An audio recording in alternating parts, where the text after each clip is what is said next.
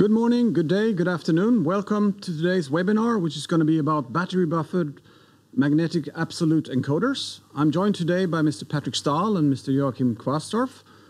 And just in terms of preparation for today, we will have two sessions and we will have a 5 minutes comfort break in between. So you will have time to take a coffee and do other things. So it's just important for you to know that you should be back after 5 minutes after we have done the break, and then the second presentation will start. So without further notice, I just want to make sure that you get familiarized with the webinar tool. So in terms of features, you have a control panel, and on this one you can open and close the control panel, and then there's a question field where you can ask your questions, and your questions will be forwarded to the webinar team here, and then they will send it on to me so I can ask the presentations and answer the questions from the team here. So we would like to encourage you to ask questions. On the last webinar, there were quite a few questions and we had to respond to them afterwards. Today, if there are many questions, we will continue to record and answer as many questions as we can. And should not all questions be answered, we will always come back to you afterwards and respond to your questions individually. So without further notice, just moving on to the screens. You have two screens here, one for the speaker and one for the presentation. And you can size up and down, and there's a function in the middle here where you can scroll up and down to decide which screen you want to see in a larger picture. Please be aware of that, don't go all the way up or all the way down, because then you will lose one of the screens. So just be cautious when you scroll up and down and make sure you adjust it for the needs you have. So without further notice, I would like to pass on the word to Patrick Stahl, who's going to start the presentation. Welcome, Patrick. Thank you very much, Henrik. Yeah, hello and welcome, everyone. Good to have you here. My name is Patrick Stahl, and at iC-Haus, I'm responsible for sales and application of encoder ICs and microsystems. Today, I would like to talk to you about our new iC-PVS battery buffered magnetic absolute encoder. Let's have a quick look at our agenda today. We have two parts in this webinar. In part one, I will basically introduce iC-PVS to you and talk you through its features and applications. I will also do a live demonstration of the setup, show you how to set up everything to scan a magnetic incremental target or a gear wheel with the help of a back-bias magnet. We will also do an accuracy measurement of this setup. Afterwards, I'll take some time to answer any questions that might have come up. Okay, so let's get started. So what is the iC-PVS? Well, in a nutshell, it is our well-known iC-PVL battery buffered multi-turn encoder IC, combined with a configurable Hall line that can be used for scanning off-axis or linear targets. This comes together with differential sine-cosine output that provide the analog signals of this Hall sensor line. We then added our well-known BIS interface, threw in an SPI interface, added some features, and there we arrived at the iC-PVS. Let's have a look at the block diagram here showing the core features of iC-PVS. So the chip is designed for operating voltage of typically 3.3 to 5 volts and comes in a 38-pin QFN 5x7mm housing. At the VBAT pin, it's possible to connect a battery as a backup power source. The battery current is adjustable depending on the application and typically lies in the range of 2 to 30 microamps. As you can see on the block diagram here, there's a supply monitor. This supply monitor will switch back and forth in between battery supply and VDD supply depending on the voltage level here at VDD. So if this voltage drops below a certain threshold, this supply monitor will automatically switch to battery supply. If it rises above a certain threshold, it will automatically switch back to VDD supply. Please note that current is only drawn from the battery when the supply monitor has switched to battery supply. That means there's not sufficient voltage available at the VDD pin. Then the iC-PVS has an internal battery buffered 56-bit position counter. that holds multi-turn and period counter information, and also incorporates an adjustable flex count engine that allows you to interpret any number of magnetic input periods from 1 to 65,536 as one mechanical revolution. The most prominent feature of iC-PVS is the configurable Hall sensor line. This can be configured to accommodate a pole width between 0.5 and 2.5 millimeters, or also gear tooth module from 0.3 to 1.5 millimeters. It comes with differential scanning. That means it is very robust against any external magnetic stray fields. Also, there's an automatic gain control which ensures that the Hall sensor amplification is always within the optimal range. And additionally, it's possible to remove any offset or amplitude errors from the analog signal. On this side here, you see the differential sine-cosine outputs that provide these analog sine-cosine signals, for example, for further downstream interpolation. Then we have a 6-bit interpolator that also receives this analog sine-cosine signal and allows you to output a interpolated position word at the user interfaces of iC-PVS. As user interfaces, we have our BIS interface, an SPI interface, SSI interface, and also a multi-master I2C interface, which also allows to connect an external EEPROM that can hold the device configuration. And last but not least, we have 4 GPIO ports that can be configured at either inputs or outputs. When you configure them as an input, it's possible to assign commands to these GPIO pins that can then be triggered by toggling the respective pin. When configured as outputs, amongst other things, you can output incremental ABZ signals with a resolution up to 64 increments per pole pair. Let's have a look at the differences in between PVL and PVS.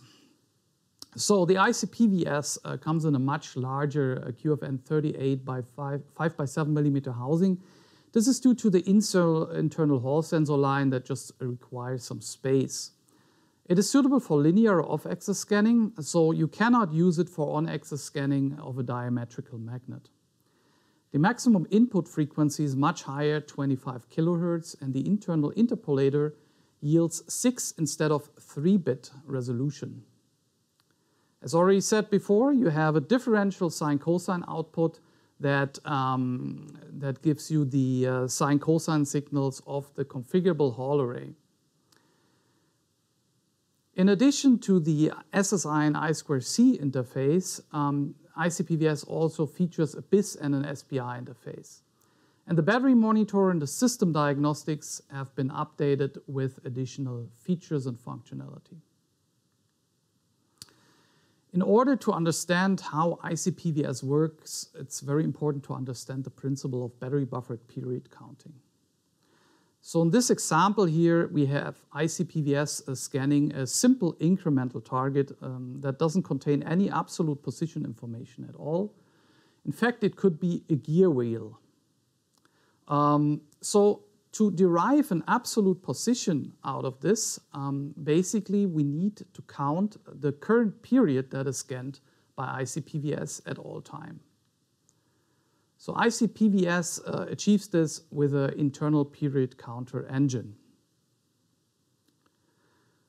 When the chip is powered up, which usually means you connect the battery and connect VDD, this counter is then initialized here with a value of 0. And then if the target spins clockwise or counterclockwise, iC-PVS counts the number of poles that passed the sensor. So let's assume the system started up at 0 here, and then the target turned counterclockwise by 16 magnetic pole pairs. So that means your period counter here will sit at a value of 16 now. In addition, I have mentioned earlier on, there's an internal flex count engine that allows to configure any number of magnetic input periods as one mechanical revolution. So in this case, we have 32 magnetic input periods. That means if that number is reached, this multi-turn counter is incremented or decremented depending on the direction of rotation. It's very important to understand that this will also work if the power supply is removed from iC-PVS. iC-PVS will automatically switch to battery supply in that case and keep track of the multi-turn count and the period count at all times. Once the VDD supply is available again, you can immediately output a course position represented by these two values here. This can then be supplemented by an interpolated 6-bit position word, which basically gives you 64 positions within one magnetic period. Let's have a look at an example here. So let's assume we have a 32-pole paramagnetic target, like that one that is shown here in the picture. So your period counter can basically distinguish 5-bit of information or 32 position words. That is clear because this target here has 32 magnetic periods that can be counted by iC-PVS. This information can then be supplemented with a further 6-bit of information, which means 64 position words within one magnetic period of this target. So in total, you'll get a single turn position word then of 11-bit. And this can then be amended by a multi-turn value up to 48-bit. And this basically then in the end is your absolute position word that can be output by the iC-PVS. Let's have a look again at the position data that is provided by iC-PVS and summarize. So on one hand, of course, you have the absolute position that is available via the serial user interfaces of iC-PVS. And then you have the differential sine cosine signal, which represents the position within one magnetic period and is available at the differential analog sine cosine output. So keep this in mind because this is important in order to understand how iC-PVS can be used with interpolators like the iC-TW29. Okay, so I have talked a lot about the iC-PVS here now with my slides. I've prepared a live demonstration for you, and I move over to the caddy and show you basically what we see here in our setup. So first of all, you can see that we have two iC-PVS PVS-1M evaluation boards here that host the iC-PVS chip. One of these boards is scanning a simple magnetic incremental target here, and this board is then connected via the blue ribbon cable. The other board here is scanning a gear wheel with the help of a back bias magnet that is behind the board here. You will not be able to really see this, but you just got to believe me that it's there. And this board then is connected with the red ribbon cable here. You see we have created a little special setup here containing or comprising of a gear wheel and a magnetic code disk glued together. It's not really a real-world setup, but we just wanted to show you both applications here in one setup. Everything is mounted on a motor here, and this motor also contains an optical reference encoder, a BIS reference encoder, so that we can do our accuracy measurement later on. The PVS-1M boards are then connected to the PVS-1D breakout board. This board basically allows easy access to all the signals of the iC-PVS. You can connect your BIS adapters here, and you have the possibility to have a backup battery installed. As you see in that case, this is empty here because we don't need it, because there's a little super cap here on the PVS-1M board that holds enough charge for a couple of days, which is perfectly fine for our demo here. Everything is connected via this cable, a power is provided here, and the BIS bus provided. This cable runs to the back here to a connector board, and this connector board basically creates a BIS chain of the BIS reference encoder that is in the motor and the PVS here.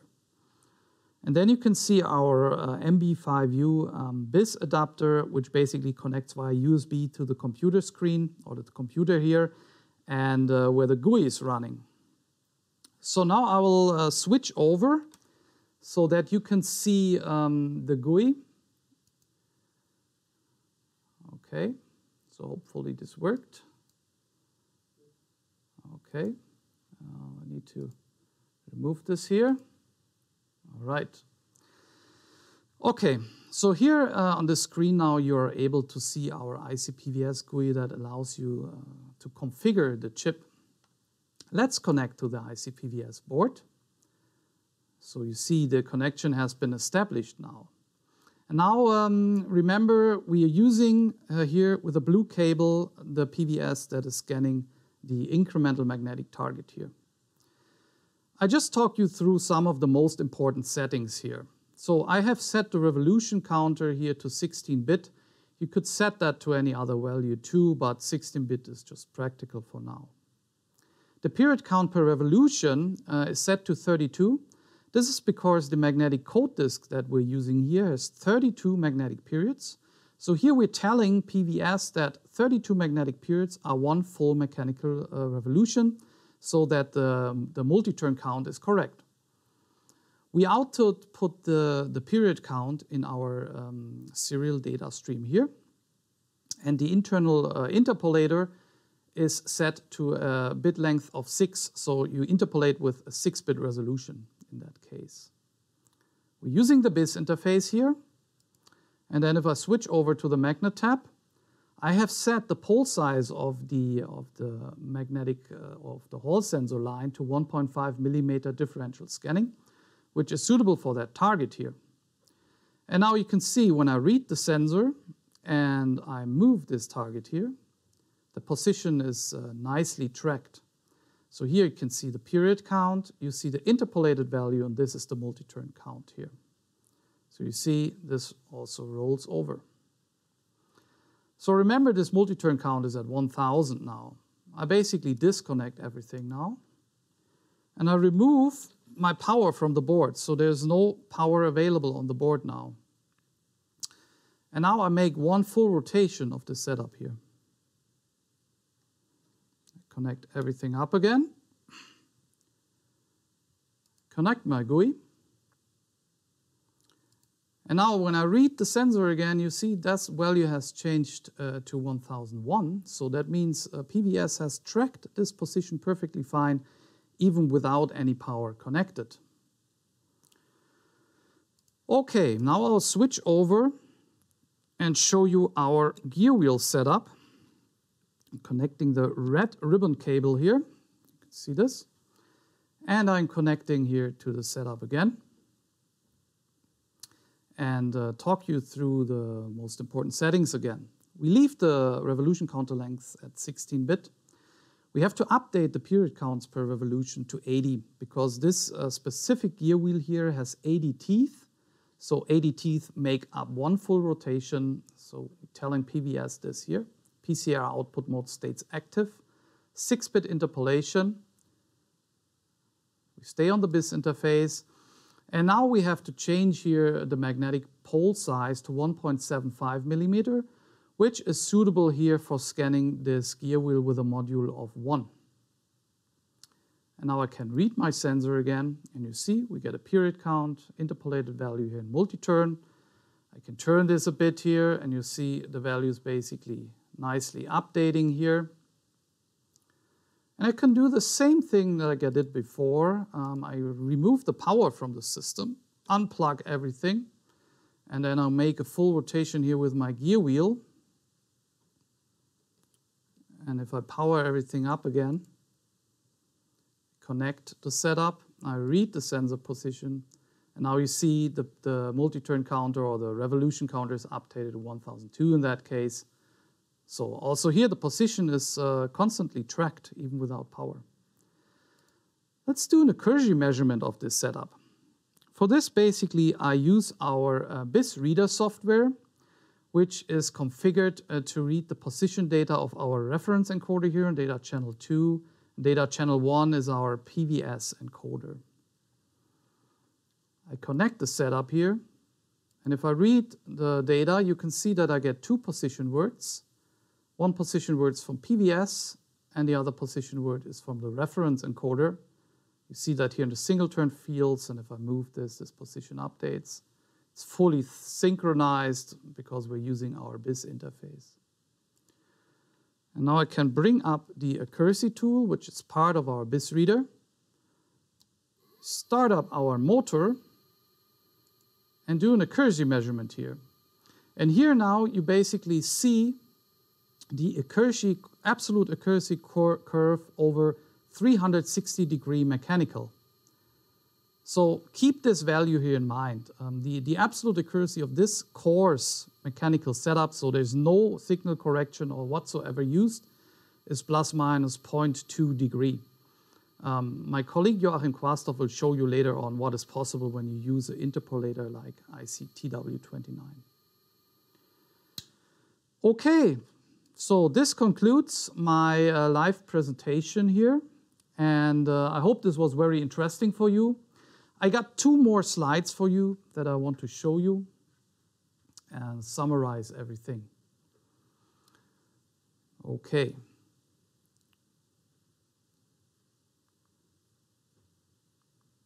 All right. So what are the unique selling propositions of the iC-PVS?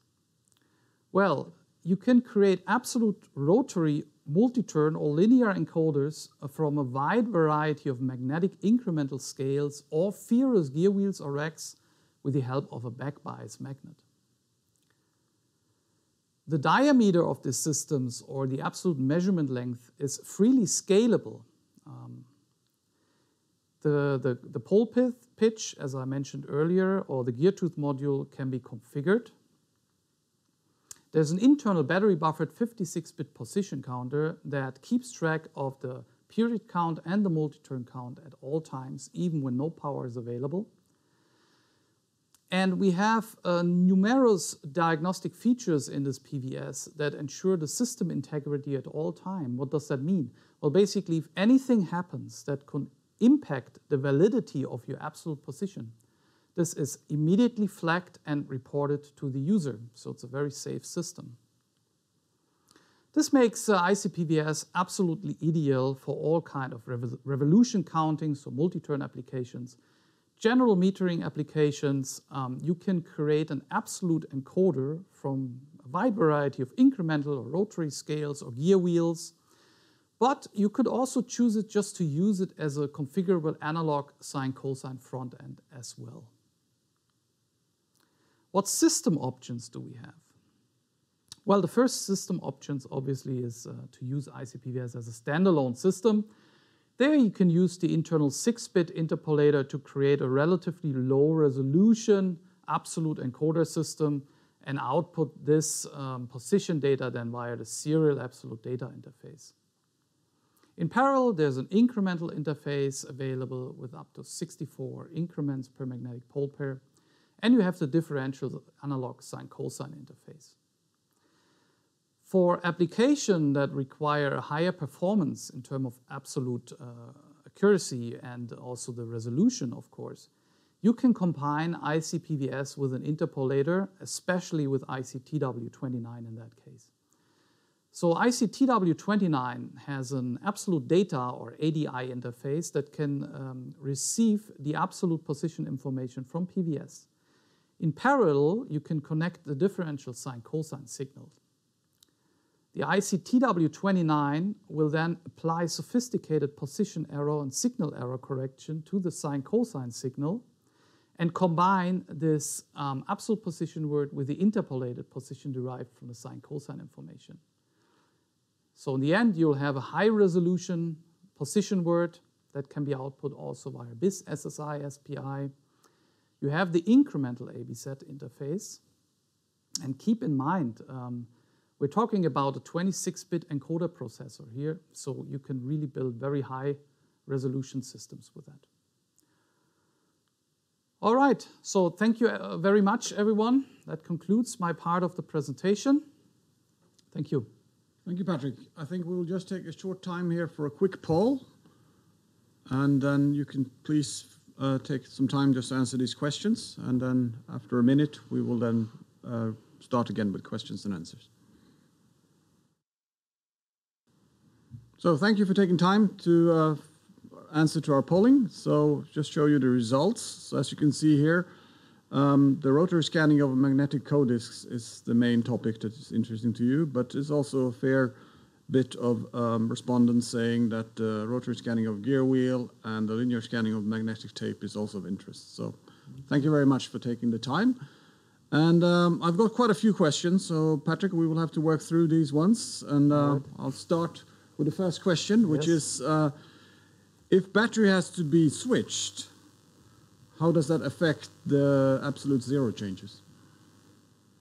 I'm not sure 100% understand this. Well, if you have to service the system, basically, you have to understand with a battery buffered system, as soon as you remove all the power, your position is lost, of course. But you could choose to power the system via VDD and then change the battery. That means your position in that case will not be lost. Okay, thank you. The next question is, does the iC-PVS still count if the magnetic disk is moved while the iC-PVS is just powered by the battery buffer? Of course, yes. This is the basic principle here. If the IC is only powered by the battery, it will always keep track of the period and the multi-turn count at all times, which makes it an absolute encoder, really. Excellent, thank you. The next question, is there a difference in accuracy between magnetic target and gear target with bias magnetic? Okay, that's an interesting question. I think it really comes down to the accuracy then of your code disk or your gear wheel. And also a very important factor, obviously, is your scanning diameter. That means for smaller scanning diameter, any eccentricity that you have on the target plays a bigger role here. And then, of course, also, you know, how precisely these targets are manufactured, and the whole mechanical setup of the encoder is basically the dominating factor in the accuracy. Okay, thank you, Patrick. Next question is there a data sheet available? There is a data sheet available as a preliminary version at the moment, but keep in mind this IC is not on our webpage yet, and we plan to launch it in Q3 this year. This is also when all the official documentation will become available. But if you have any questions, please always feel free to contact me, write me an email, give me a phone call, and we can talk through your application. Excellent. Thank you, Patrick. I'll continue with the next question. Yes. So, is the mechanical tolerance decreasing when using a gear target plus bias magnet? The mechanical tolerance decreasing? I guess no. I mean, if whatever target you use, if it's an incremental magnetic target or a gear wheel, it's always important to have a precise mechanical setup, because any mechanical errors in your system will influence the absolute accuracy of the system. Maybe with a gear wheel could be even less critical, because usually they can be quite large in diameter. Yeah. Okay, thank you. The next question, do you have some more information about the supercap for supply the sensor board for some days? What capacity does it have? Perhaps a sample schematic or any other info about this? Well, you can contact me for that. I mean, there are a lot of supercaps out there on the market with different capacities, and it really depends on your specific application what supercap fits best. Okay, good. I'll move on to another question here. Are the samples available for iC-PVS that can be sent to customers? Okay, I said earlier before, I said it's going to be available, the chip, in the course of the Q3 this year. We can do individual sampling on a case-to-case basis with select customers. You need to contact me personally to discuss this. Okay. Time for another one as well. Would it also be possible to combine the iC-PVS with a linear gear rack to achieve a linear encoder similar to the iC-PZ205? Well, as I said earlier, yes, you can scan a gear rack too with the help of a back bias magnet, so it's possible. It will be an absolute encoder, of course, if you provide a battery backup. In terms of, you know, the system performance and resolution, we would have to take a look at that. Definitely, if you combine the PVS with the TW29 interpolator, you can create a fairly high resolution system of that. Okay, thank you. We continue with the questions. It's very good that you ask a lot of questions, so we'll try to move on here.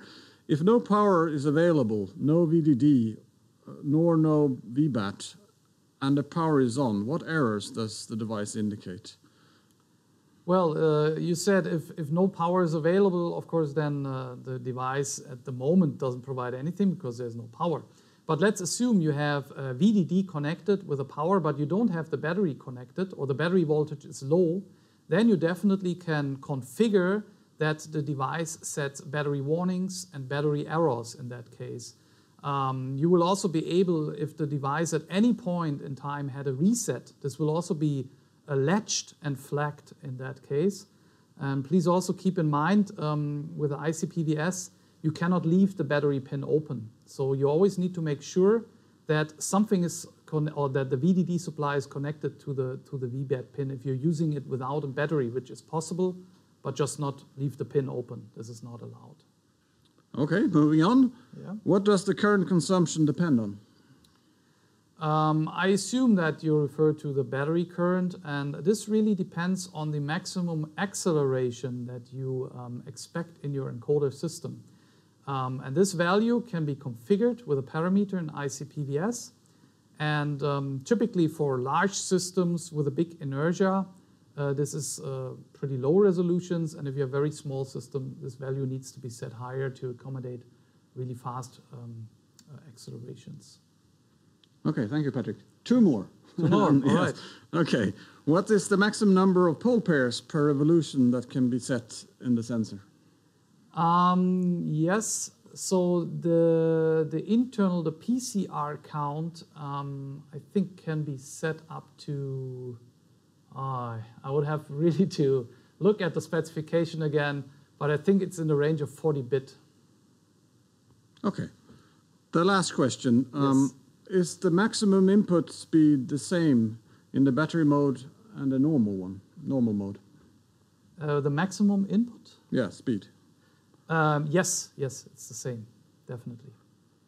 Okay, so appreciate all the questions, and just let me reiterate, if you want to ask questions again to Patrick, we will take them and answer to you either after the next session or directly to you via email. And that concludes the first section of this presentation today. We will now take a 5 minutes break, and please be back in 5 minutes time, then we'll start again. Thank you.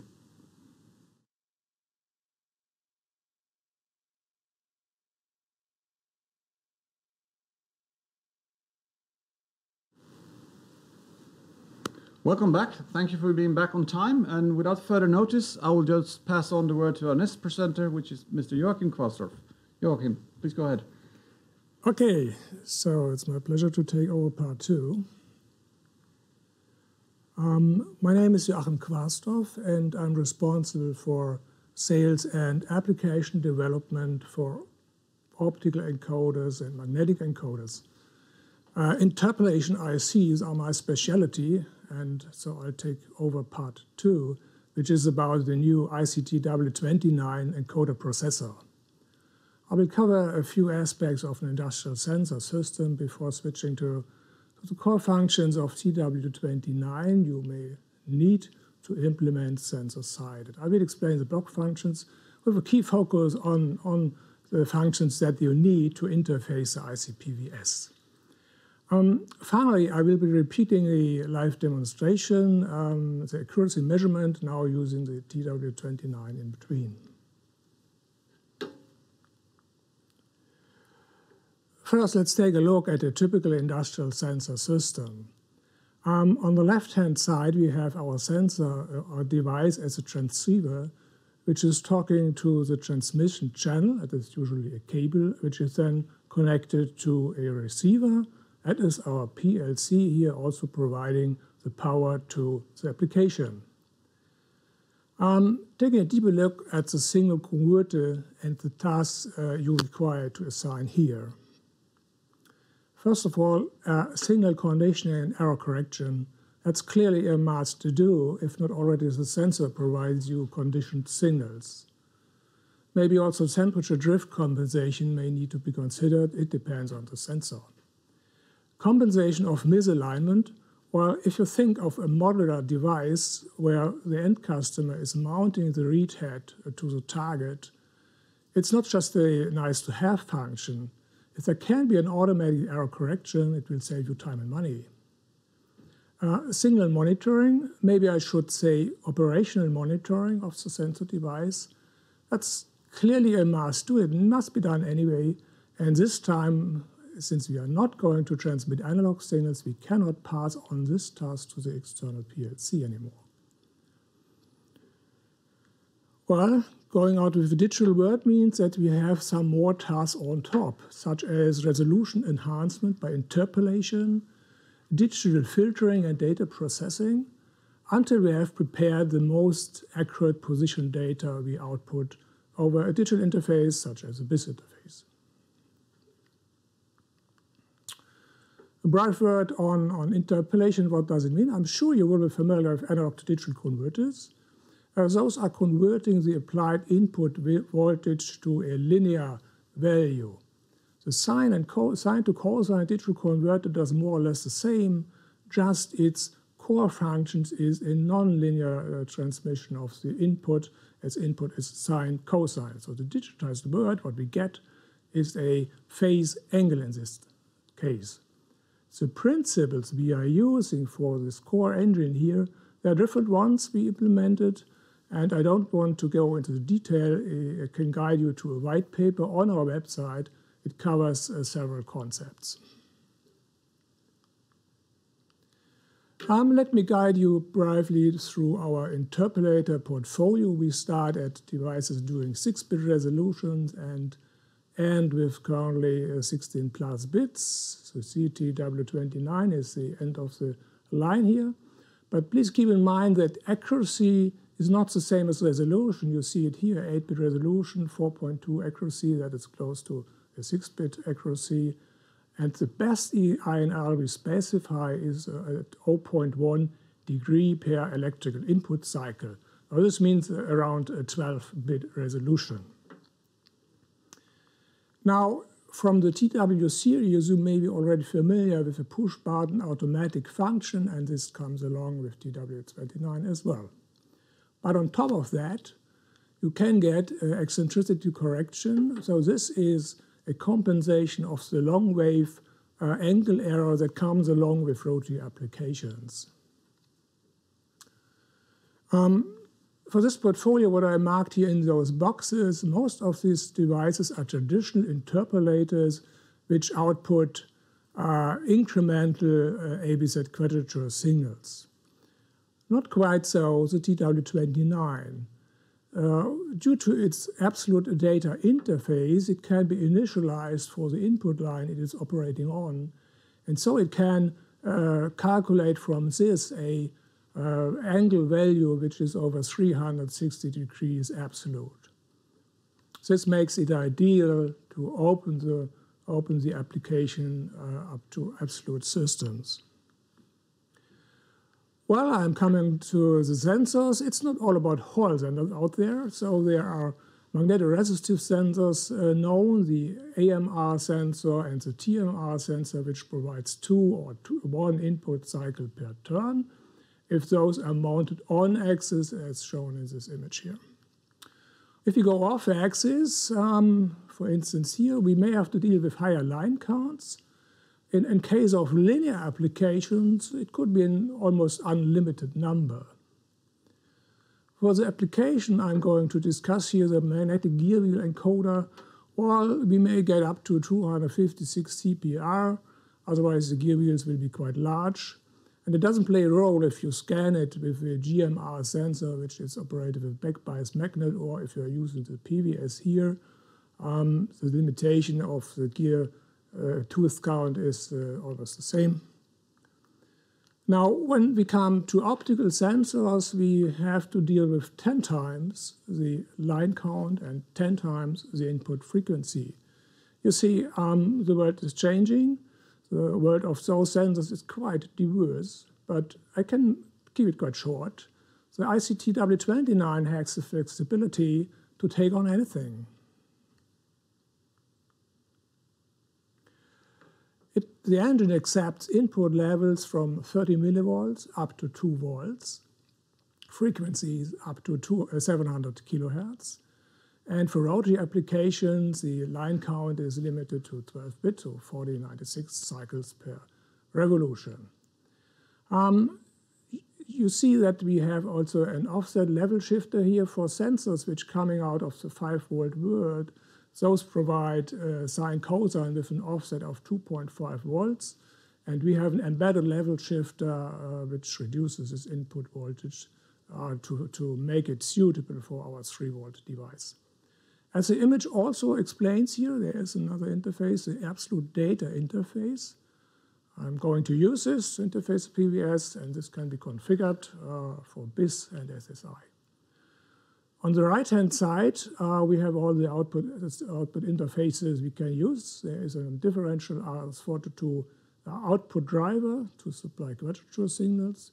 You can have ABZ quadrature signals along with UVW for commutation. And for absolute data, there is a BIS interface available and the SPI interface. The SPI is always active in parallel. You can use both at a time. Now I'm getting back to the core functions. In a summary, I can say the engine does everything what is required to interface the sensor, to condition the signals, to correct the signal errors, to cater for misalignment things and everything, and also signal monitoring, what is most important. We need to detect if a bond wire is gone, and this is detected here.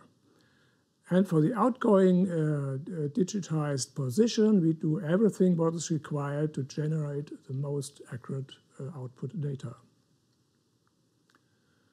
A brief look at the block diagram. The analog front end is the section which takes the input signals and condition it with a coarse gain and also coarse offset, so that the subsequent delta sigma ADCs can be fed with an almost full-scale signal.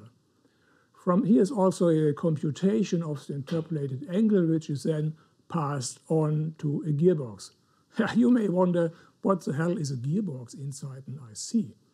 Well, no worries, I'll explain it in a second, but let me finalize this one here. We get flexible I/O stages, six in total, and I'm going to use to occupy those for the BIS interface and also for the ADI interface. Now back to the gearbox. Well, like the transmission in your car, I'm assuming it's a manual transmission, it does the input to output scaling. First, for a traditional interpolator, we would resolve one input cycle, let's say by 13 bits, what means 8192 angle steps. So this is for a traditional interpolator. For the TW29, we have the flexibility to teach this engine with the input line count. For instance, entering here 80, and if I then would configure 16 bits output resolution, this would mean that the engine is running at a weird interpolation factor of 819.2. Actually, we can do any arbitrary number. It does not need a decimal binary value. And we can also scale down. If we know an absolute value, we can output any lower line count. It doesn't depend on the input anymore. Now, how are we going to interface the PVS? As you have seen, the PVS provides you a multi-turn count and a period count and also a 6-bit interpolated angle. So this information is passed on to the ADI interface and to be evaluated by TW29. And the sine and cosine, which is evaluated by the PVS, or this interpolator, is also connected to the interpolator of TW29. So we get an overlapping information. This is visible here. I call it synchronization information. So how to deal with this? I'm going into the detail. That is the word the PVS is providing you, the RC, the revolution count of 16 bits, a period count with 1 byte, and a 6-bit value for the interpolator. Actually, the job is now we must have an input data which fits to our gearbox design, or we must scale it or condition it slice by slice to fit to the internal engine. And that's a task of some gap bits we have to dump information which is too much. For this byte of the period counter, well, if I need to evaluate 80 lines, I don't need 8 bits. 7 bits are counting up to 128, so we need to dump 1 bit. That is visible here. And also in my screen takes, the CC gap bit is defined by 1. We are dumping 1 single bit. Same more or less for the interpolator here. We are getting 6 bits from PVS, whereas the TW29 can use a maximum of 4 bits for synchronization. So we need to dump 2 bits, and that's the task of the S-gap. Here, dumping 2. If we done this correctly, we are also moving the error and warning bits to a position where it can be evaluated by the status registers of the TW29.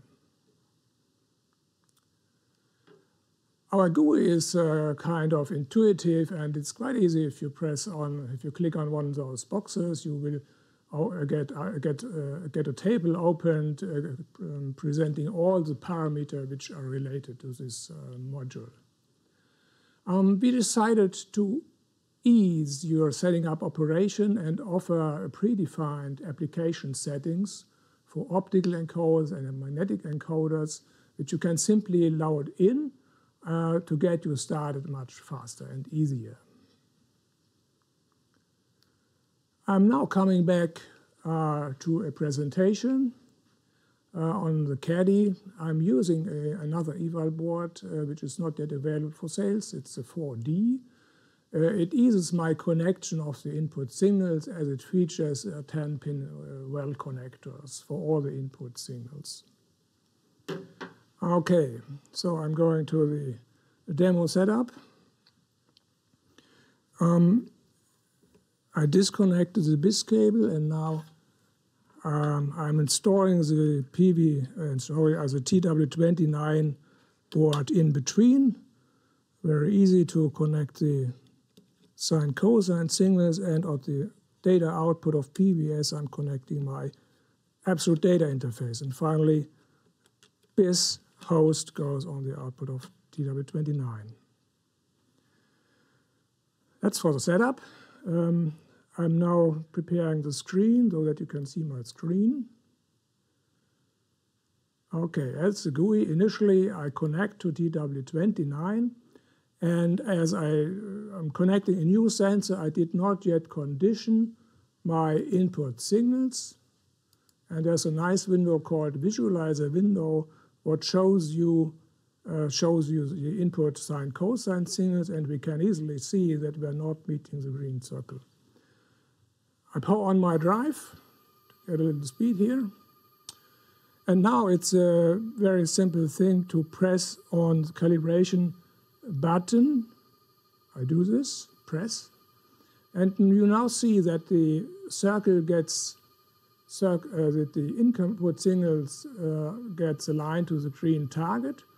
And also here for eccentricity, the engine tries to settle the eccentricity correction. This is possible if the speed is almost very constant. Usually it needs a higher speed to do this. We will see this. Okay, I stop here and disconnect it. I'm not saving yet my condition parameters. We can do it again on push of a button. I'm now going to the BIS GUI that you have seen and connect again. Let's see if it's already working. Yes, I have it configured. And I'm going again to the accuracy tool and starting the measurement. Okay, that does not work. I need to scale this first. So it's set up. Okay. First of all, we can easily see that the resolution is much, much higher. In fact, I'm here running at 23 bit per single turn, What means if you compare it to the 13 bits we have seen before, we have 10 more bits on top. What means that the LSB is much, much finer. What survives certainly is a long wave position error. And that is something what I can try to compensate by the eccentricity correction. I'm now pressing again the calibration button.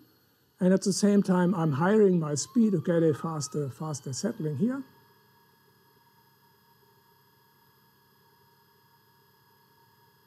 Okay, assume it's done.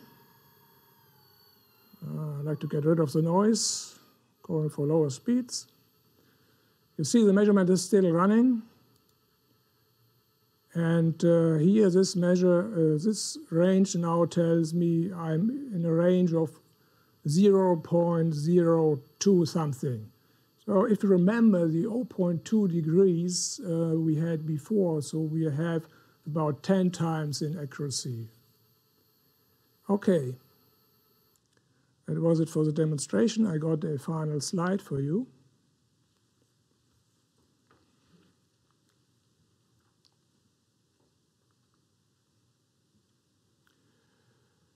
I'm summarizing the system features you can expect from the setup I demonstrated. For the resolution, we can get a best-in-class resolution up to 26-bit singleton. So this depends on the line count or on the teeth. In my case here, I'm running at 60 teeth, meaning I can add 16 bits at least. So this allows me to easily do 23 bits, what I did.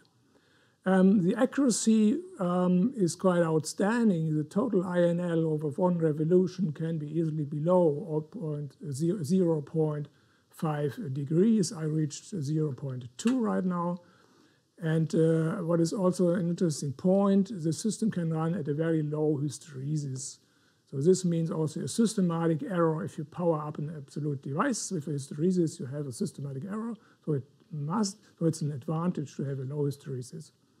As Patrick already explained, we have a non-volatile multi-turn engine with help of the external battery. So this consumes 2 up to 30 milliamps. It depends a little bit on the speed and acceleration you teach. The system I demonstrated here allows you to go up to 16,000 RPM as I'm having the 80 CPR input. If the input is lower, the velocity can be higher.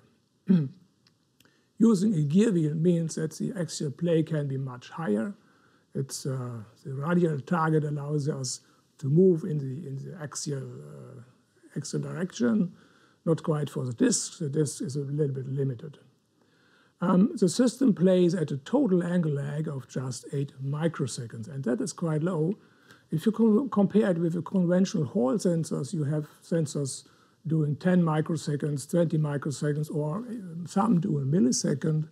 Here we have a very fast front end, taking approximately 6 point something, and on top, TW29 adds some latency, which can be compensated by the internal digital engine. So in total, we get just 8 microseconds. Self-calibration for ease of commissioning, that's what I've demonstrated. And the complete system runs off 3.3 volt over a broad temperature range. As we have the SPI interface always available, you can easily expand it by connecting an MCU to get to implement an EDS data sheet, to get OEM memory, to implement user commands, also to convert the accurate position data back to analog outputs if you need to. Finally, also, if I have an absolute front end, we could also consider to do a full programmable quadrature encoder. Of course, the costs are here higher, but I'd just like to mention that this is possible. Okay, so I'm done with my slides and ready for questions and answers if you like. Thank you, Joachim. Very interesting. Before we move on to the Q&A session, we will also ask you to take another poll. So just take a minute to review these questions.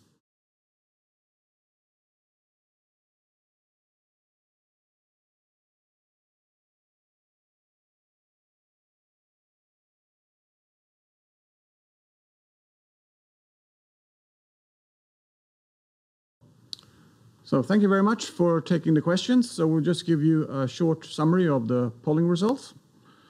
So as you can see here, yes, battery buffered multi-turn and single-turn was the most frequently required answer, and then battery buffered multi-turn only. So yes, that's the answer for you, Joachim. So just quickly now moving on to the questions and answer sessions. I will just read out a question for you here, Joachim, which says, is it possible to use a sensor, GMR, which is currently being evaluated with TW29 to expand the PVS so that a battery buffered absolute measuring system is created? There is no way to use a magnet, ? Well, actually, a GMR system could be...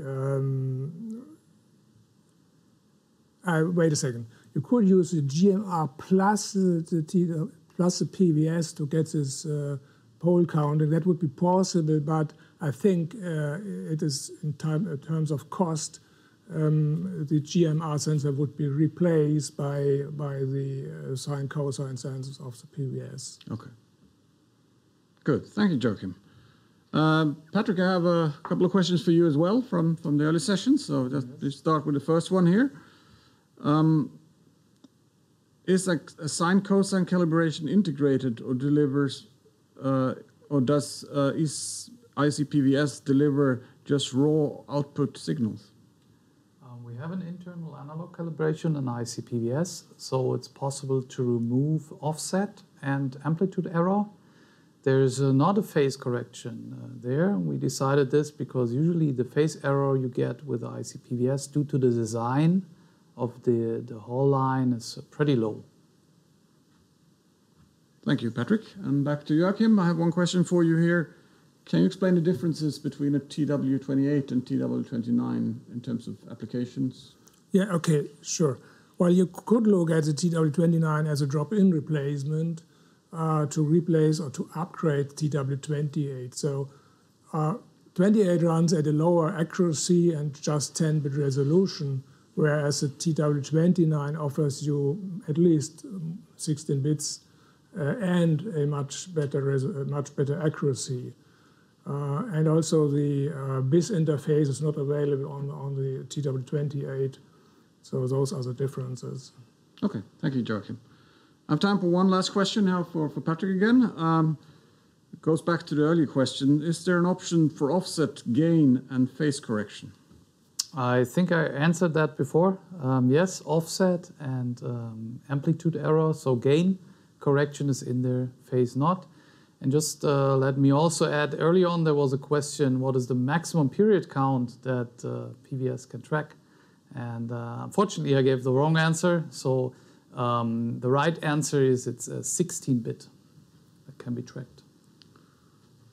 Okay, that concludes today's session. The Q&As are done, and before I move on to just thank you for participating, I just want to make sure that you are aware of our next webinar, which is going to be in May, and just to give you a teaser for that one. And I and the team here, we just want to say thank you very much for attending, and thanks for all the good questions, and we look forward to seeing you at the next webinar, and please stay safe and healthy. Thank you, bye-bye. Thank you, Thank bye-bye. you, bye-bye.